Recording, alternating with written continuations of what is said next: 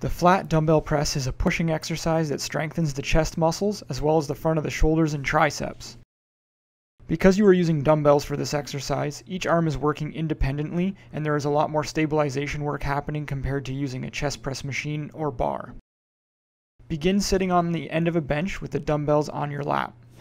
Lay back on the bench and bring your elbows out to the sides so that your forearms are straight up and down and your elbows are directly under your hands. Press the weights up towards the ceiling, bringing them closer together as you reach the top of the movement, stopping just before your elbows lock out. Control the movement back down, bringing the dumbbells back out slightly so that your elbows are back under your hands, and come down until the dumbbells are at your chest height, and press back up.